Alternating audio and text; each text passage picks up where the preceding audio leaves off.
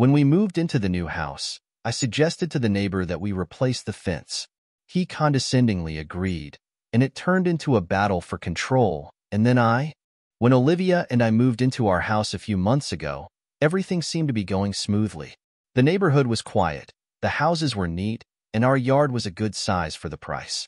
We didn't think much about the fence separating our yard from the neighbors. It was an old wooden structure, slightly weathered but standing solid enough. There were more pressing things to focus on: getting settled, painting the rooms, and unpacking boxes. At first glance, the fence wasn't a priority. It wasn't until spring arrived that the fence started to become an issue. The long winter had taken its toll, and one day while I was mowing the lawn, I noticed a section of the fence sagging. Some of the wood was cracked, and the whole structure seemed to be leaning slightly toward the neighbor's yard. I figured it needed some quick repairs. Nothing too expensive, just a few boards and maybe some reinforcement posts to keep it upright. As I started looking at it more closely, I realized that repairing the fence might not be enough.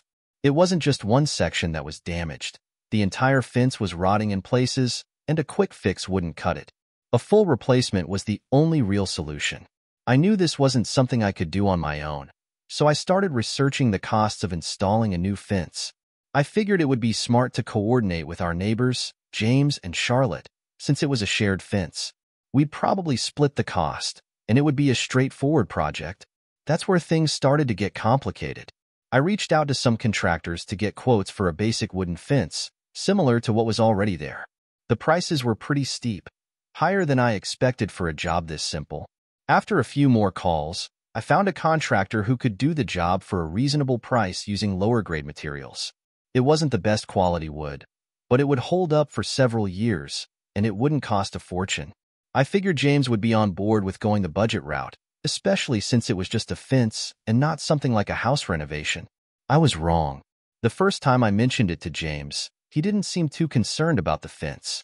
He nodded, said it sounded like something that would need to be done soon, and that was it. A week later, I approached him again with the quote I'd received for the cheaper option. That's when things started to get a little tense. James didn't want a budget fence. He said something about wanting quality materials and making sure the fence matched the overall look of the neighborhood. It was clear he had a different idea in mind. After that, I started researching different options to find a middle ground, something that wouldn't break the bank but would still satisfy James's desire for a higher quality fence.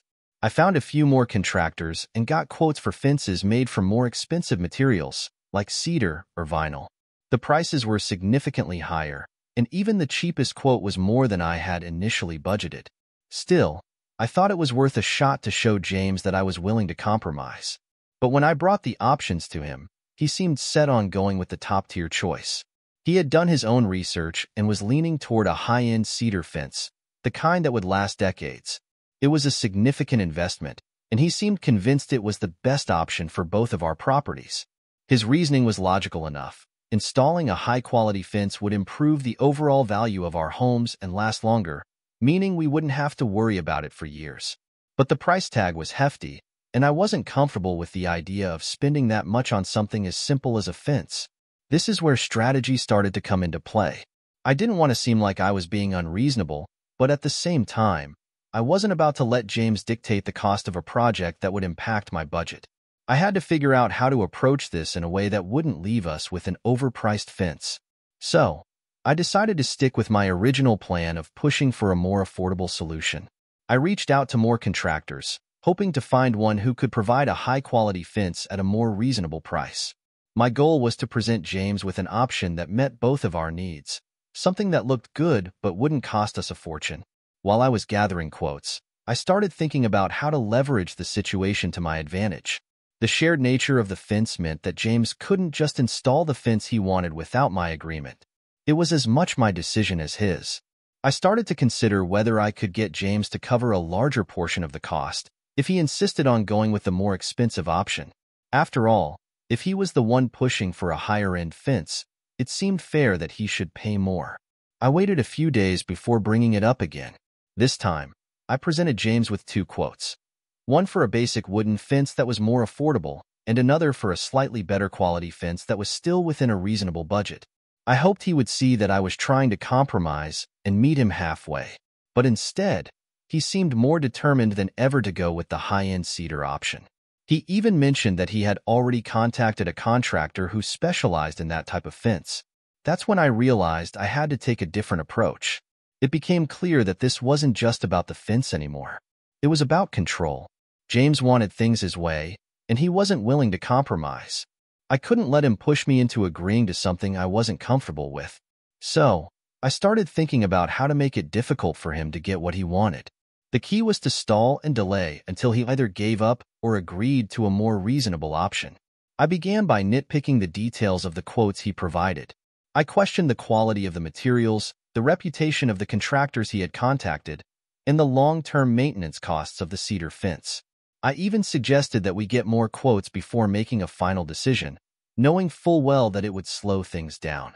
James, of course, wasn't happy about this, but I played it off as just wanting to make sure we were making the right choice. At the same time, I continued to push for my preferred option, a basic, affordable fence. I made sure to emphasize the cost savings and the fact that it would still look good once installed.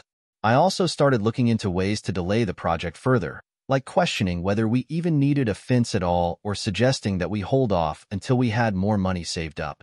My goal was to drag things out until James either lost interest or was forced to compromise. The strategy worked for a while. Weeks passed without any real progress being made. The fence continued to sag and lean, but I didn't mind. As long as the project was delayed, I was in control of the situation. I knew that eventually, something would have to give, and I was betting that it wouldn't be me. But James wasn't giving up easily. He started involving more people in the neighborhood, talking to other neighbors about the situation and trying to drum up support for his side. He even hinted that if we didn't replace the fence soon, it could cause issues with property values in the neighborhood. I wasn't too concerned, though. As far as I was concerned, this was a battle of wills, and I wasn't about to back down. At this point, it was no longer just about the fence. It was about who would come out on top. I had my strategy in place, and I was determined to see it through. With the dispute over the fence dragging on, the neighborhood began to feel the tension. What had started as a relatively simple disagreement was becoming a point of gossip. James, determined to push forward with his plans for the high-end cedar fence, subtly began a campaign of influence.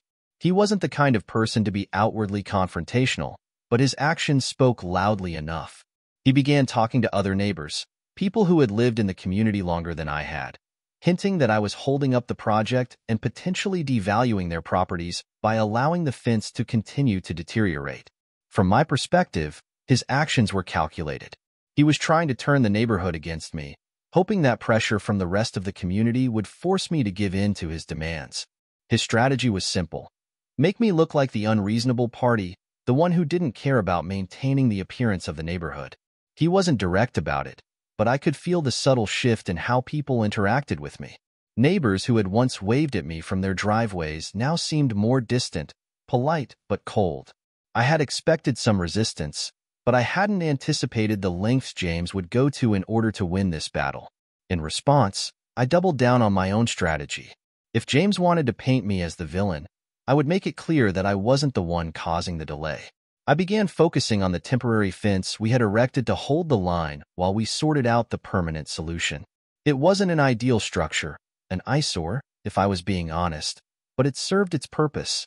It kept the properties divided and prevented any real safety concerns from arising while we worked through the dispute. The problem was that the temporary fence was becoming a symbol of the ongoing conflict. The neighbors couldn't avoid noticing it. It was ugly, hastily assembled, and clashed with the well-maintained appearance of the surrounding homes. It was functional, but not aesthetically pleasing, and it stuck out like a sore thumb. But that was exactly why I kept it. The longer it remained, the more pressure it would put on James.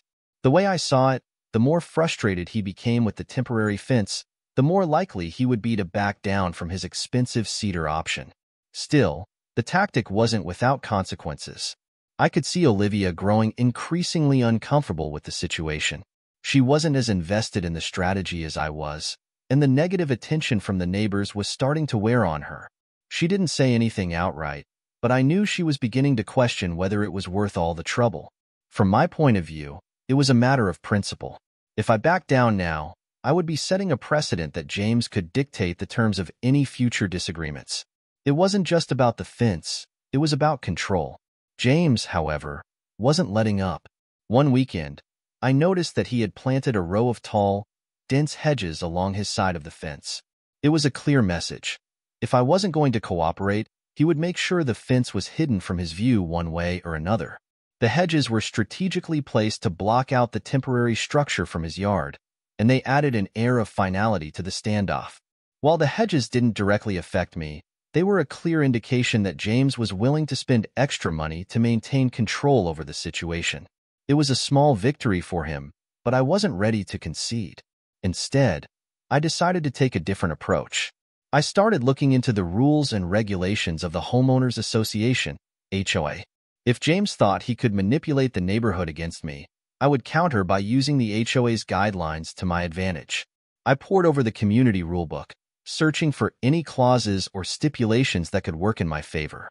It wasn't long before I found a few loopholes related to temporary structures and maintenance standards that could potentially buy me more time.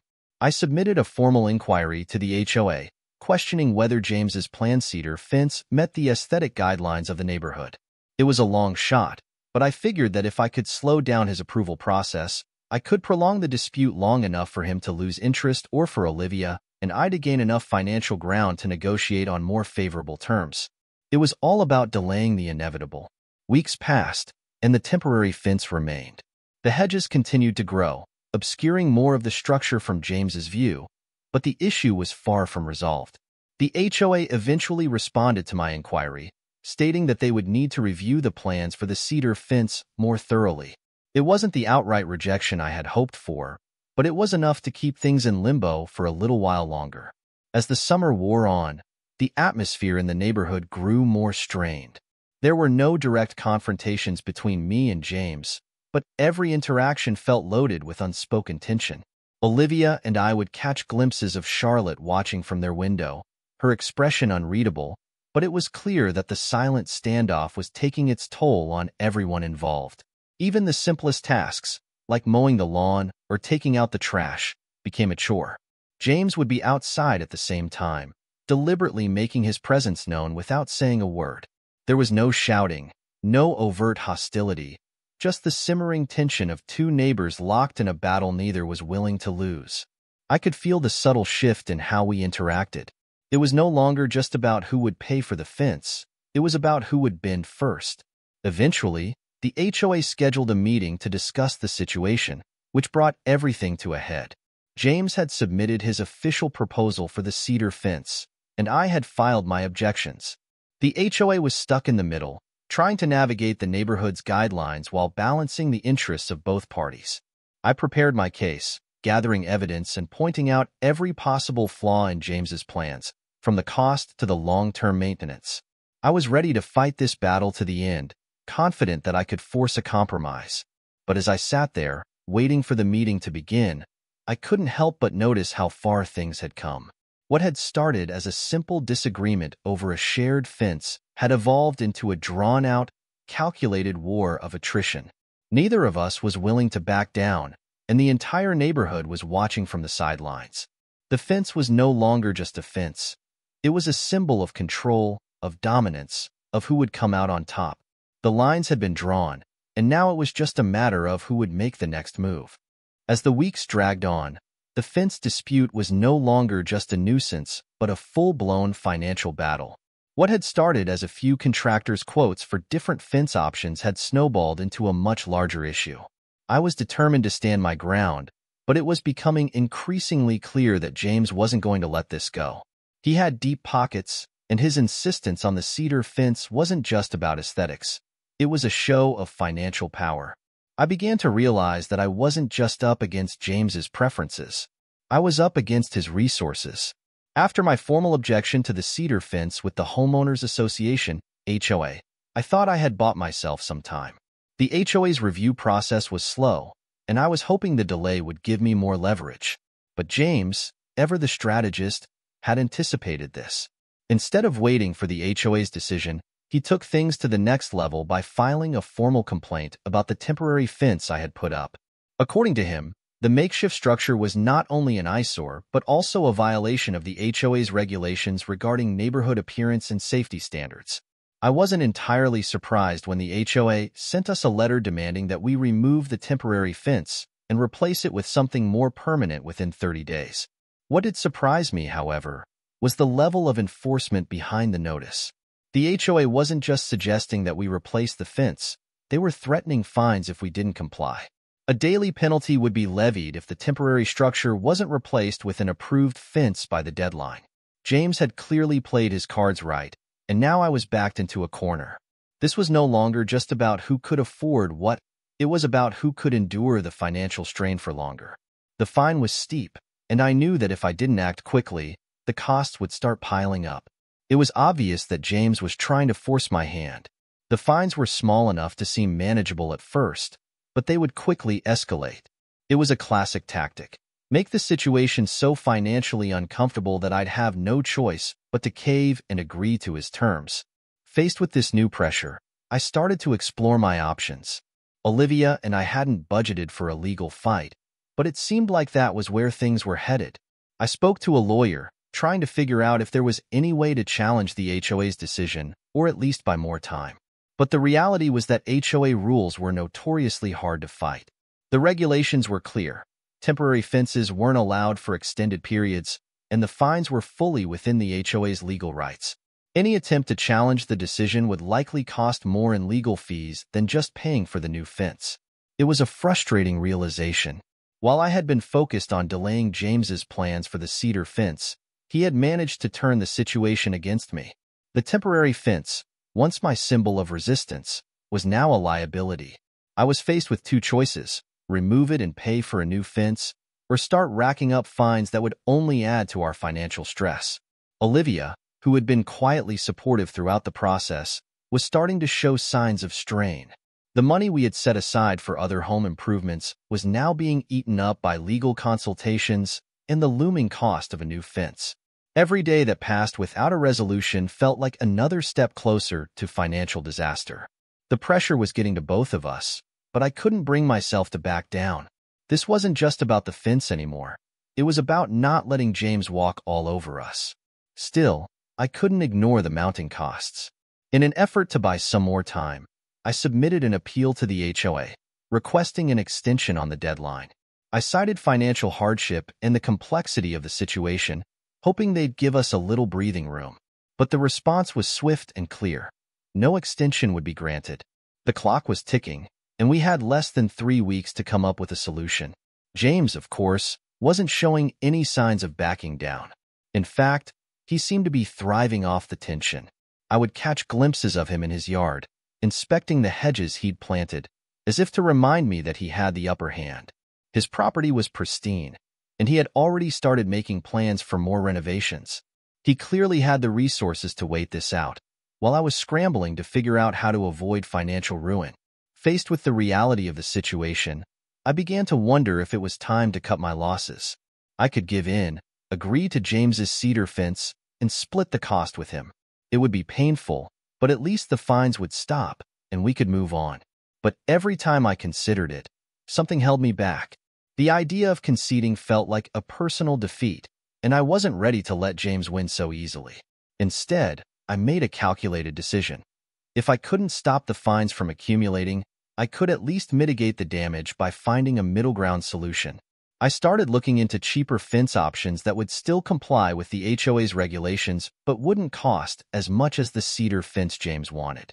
I figured if I could present this as a compromise, I might be able to avoid the worst of the financial fallout. I contacted a few contractors and got quotes for a mid-range vinyl fence. It wasn't as cheap as the wooden fence I'd originally wanted, but it was significantly less expensive than James's cedar fence. I submitted the proposal to the HOA, hoping that they'd approve it quickly enough for us to meet the deadline. It wasn't the ideal solution, but it was a strategic move to get us out of the immediate financial trap. James, of course, wasn't thrilled when he found out about my proposal. He clearly saw it as an attempt to undermine his plans, and in a way, it was. By proposing a different fence, I was trying to regain control of the situation, even if it meant compromising on the quality of the materials. But it wasn't up to him anymore. The HOA would have the final say, and I was banking on them accepting my compromise rather than siding with James's high-end vision. As the HOA deliberated, I couldn't help but feel the weight of the situation bearing down on me. The daily fines loomed, the tension with Olivia grew, and every interaction with James felt like a silent battle. We were locked in a financial war, and neither of us seemed willing to back down. But even as I made my move with the vinyl fence proposal, I knew that this wasn't the end. There were still more battles to fight, and the real cost of this war had yet to be fully revealed. With the HOA now deliberating on my proposal for a vinyl fence, the countdown to the deadline weighed heavily on me. Every day, I checked the mailbox for a decision, but the HOA was taking its time. The fines for the temporary fence were creeping closer, and Olivia and I were feeling the strain. I had held off as long as possible, and now the looming financial consequences were no longer something I could ignore. Still, I couldn't shake the feeling that giving in to James's plan for the cedar fence was a defeat I wasn't willing to accept. As the pressure mounted, Olivia began to voice her concerns more openly. She was frustrated with the stalemate, and the financial burden was taking its toll on our relationship. While I had been focused on the battle with James, she had been quietly calculating how much this dispute was costing us, not just in money but in time and stress. Our initial budget for the fence had long been blown out of the water, and every extra dollar spent on lawyers, HOA fees, and legal consultations was money that could have been used for something more meaningful. But even as Olivia pressed me to compromise, I couldn't bring myself to back down. Pride had taken root, and at this point, it was less about the cost of the fence and more about the principle of standing my ground. I wasn't going to let James dictate how I handled my property, and I certainly wasn't going to let him think he could win this just by throwing money at the problem. In my mind, conceding now would set a dangerous precedent for future conflicts. If I gave into the cedar fence, what else would James try to control in the future? Still, there was no denying the cracks beginning to show. The tension in the house was palpable. Olivia and I argued more frequently, mostly about the money but also about the emotional toll the dispute was taking on us. Every conversation seemed to circle back to the same point. Was this battle really worth it? She wasn't wrong to question it. The fence, at its core, wasn't the monumental issue it had become.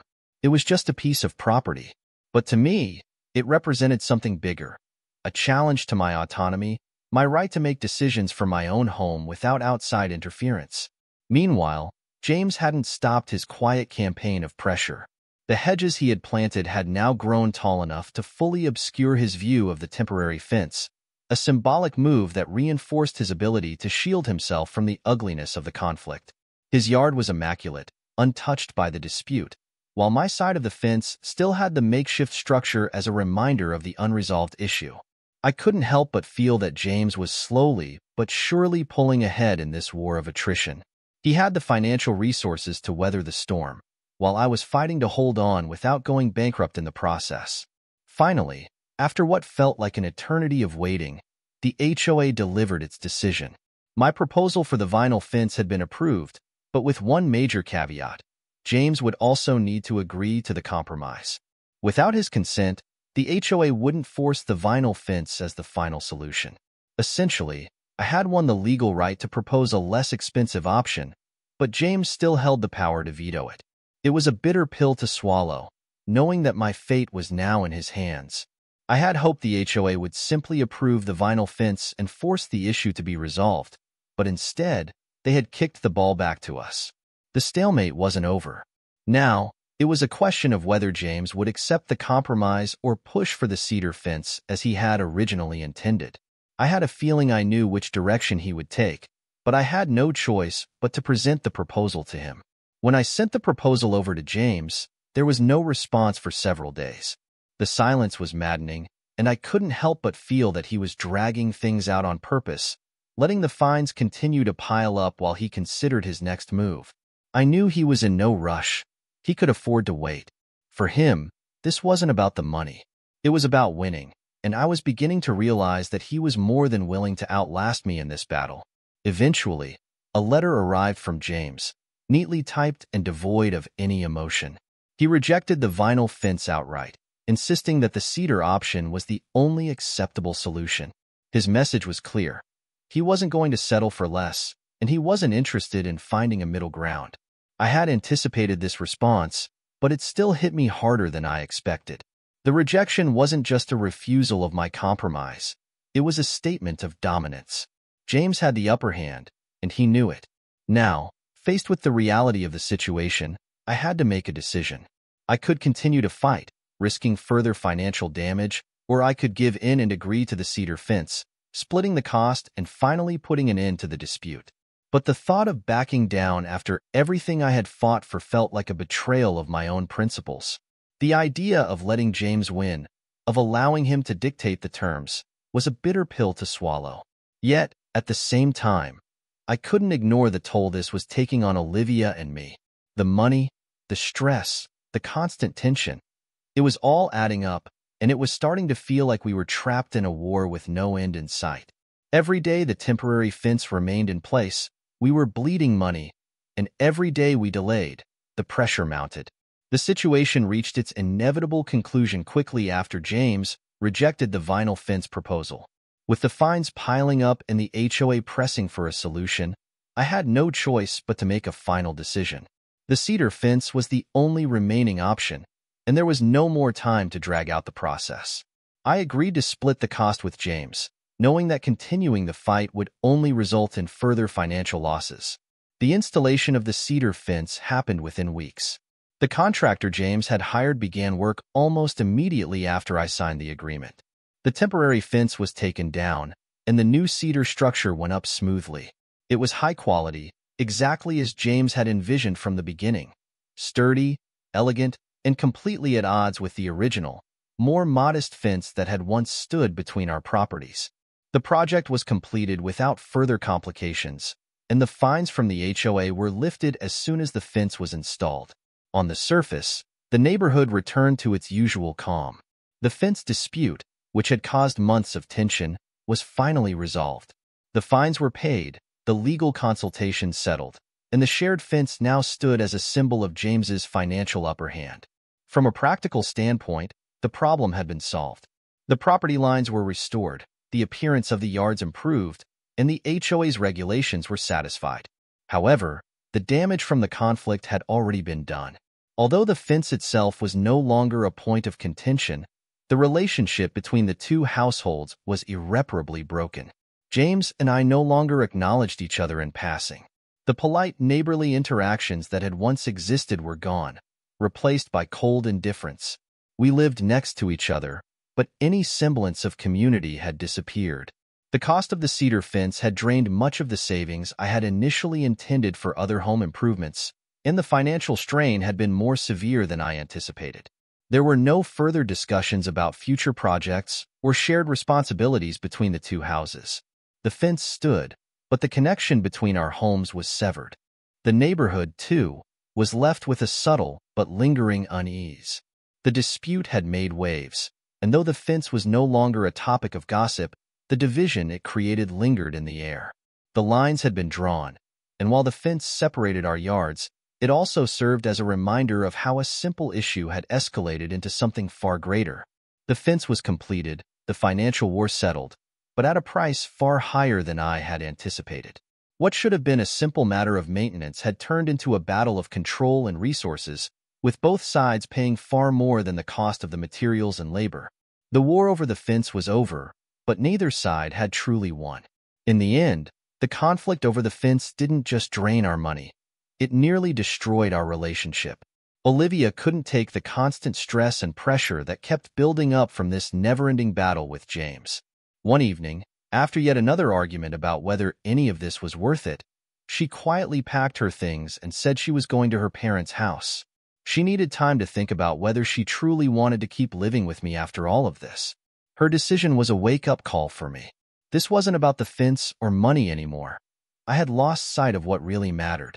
Olivia said she would only come back when I could show her that I've changed, that I've stopped obsessing over small things and am ready to work on our relationship.